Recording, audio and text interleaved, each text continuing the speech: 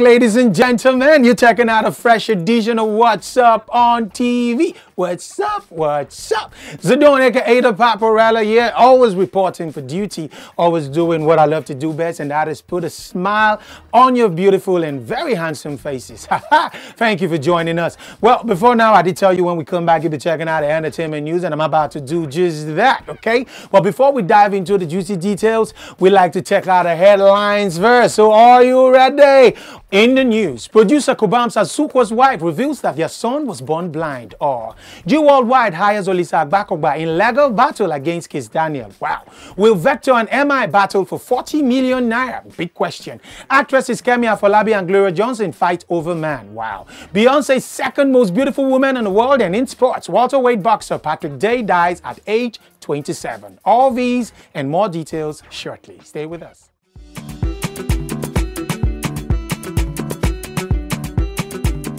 You're welcome back. You're still checking out the entertainment news and this very fresh edition of What's Up on TV. Zdon Paporella is my name. You just checked out the headlines, and it's time to, check out the details too as well. I know that's the reason why you're here. That is why I am here. We all know producer Kobam's Asuquo. Kobam's Asuquo is a prolific producer. The dude is a music maestro.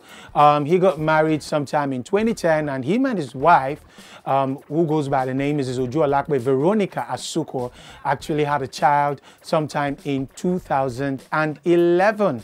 The child, when he was born, was visually impaired. So after a series of tests, both home and abroad, they finally arrived at the conclusion that the child actually was born blind. It was discovered by doctors that the child was born blind. Now, why I said is mixed feeling is because, Kobam's Asuquo is visually impaired, but the man has grown to become one of the greatest men that worked or that is walking this earth as we speak. Kobam's Asuquo happens to be like the eighth wonder of the world, after the likes of Stevie Wonder.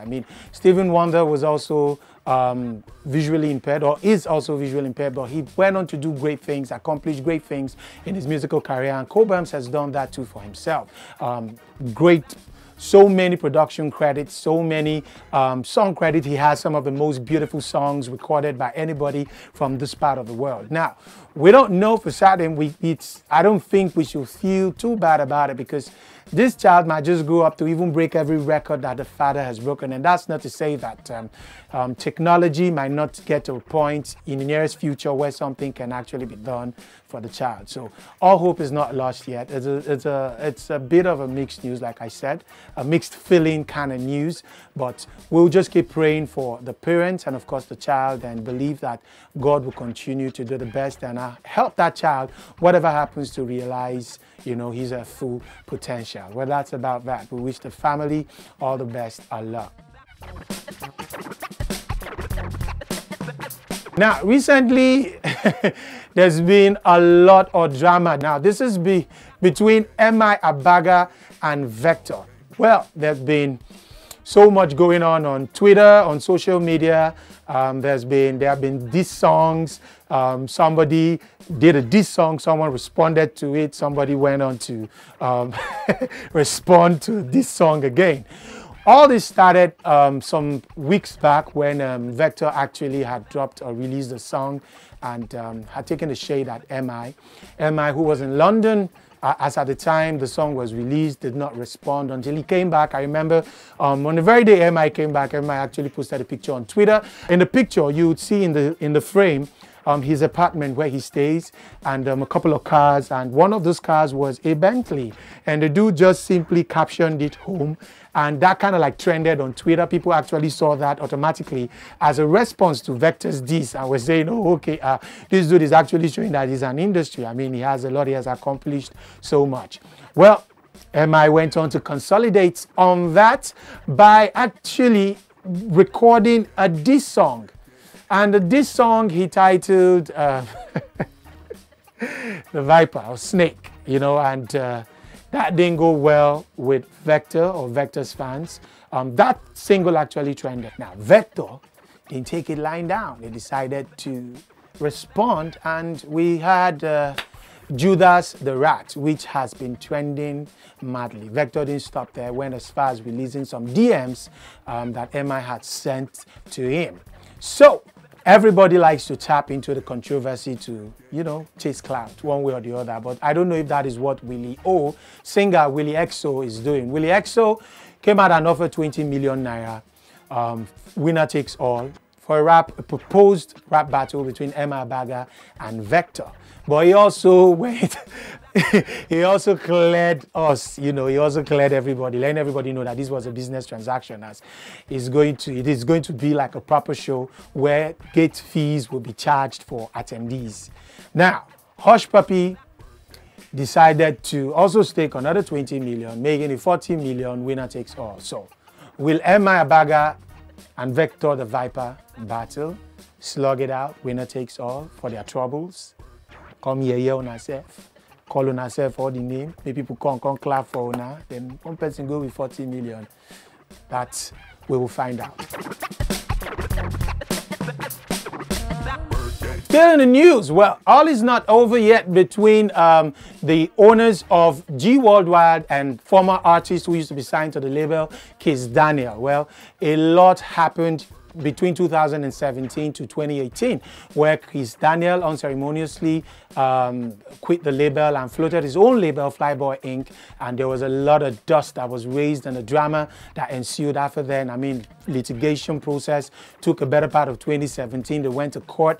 You know, there was so much controversy surrounding it. The label actually is of the opinion that Kizz Daniel prematurely left the label and didn't fulfill all his obligations that is expected of him as stated in the contract between label and artist. And Kizz Daniel is saying, look, I have done more than my fair share. You guys were, you know, robbing me blind. You weren't giving me all my dues. And I have stayed the number of years I'm supposed to stay. I've released the number of albums I'm supposed to release, and it worked way, or so it seemed.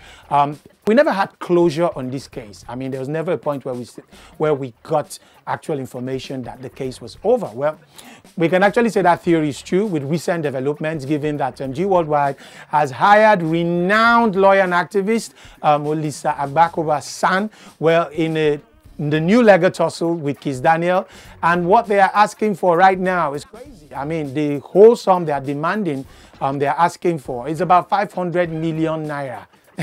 In damages caused as a result of Kizz's hasty or premature termination of the contract. And the money is crazy. And 500 million naira, that's $500 million naira. I don't know how Kizz Daniel is going to pay that sum. But Kizz Daniel has given a lot of people the impression that he's really, really rich. I mean, we've seen some properties linked to his name in recent times, you know, some beautiful cars, very expensive cars. Well, we just hope that this issue is resolved amicably and they can put an end. We can have closure once and for all, and all parties can end this contract amicably and still remain friends.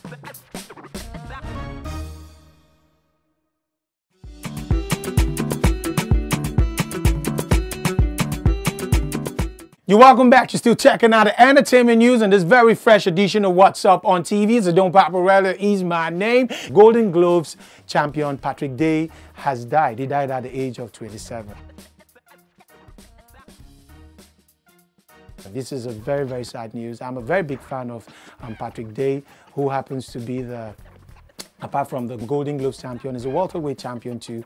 He passed on precisely on the 16th of October, 4 days after his last fight on the 12th of October, where he sustained an injury to the head from blows that he received from his opponent, Charles Conwell, who knocked him out in the 10th round. His opponent right now is actually considering quitting boxing, saying in an open letter he issued, saying he never meant to hurt Patrick Day. We can understand why he feels that way, but I will advise that he doesn't need to quit. He might take some time off, you know, but I mean, this is something you have been doing a better part of your life. You didn't mean to hurt him, it's a sport, but unfortunately what happened, happened. I guess this is where the psych team and some therapy comes in to help him out of this depressed state. Now, Patrick Day was actually no ordinary boxer. This is a man who has a degree in the catering arts. I mean, he's done a lot for himself. He's from a very, very good family. He didn't need to box to make money. He's from a comfortable home, very respectable family.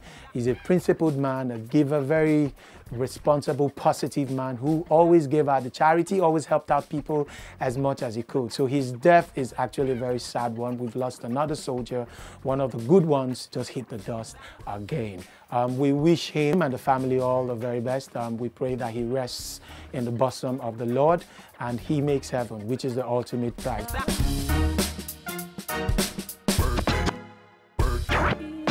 With that, we've come to the end of the entertainment news. I hope you enjoyed it. I hope you enjoyed it. If you did, tell somebody about it. Let's do it again. Same time next week, same station, ladies and gentlemen. Zdon Paporella remains my name.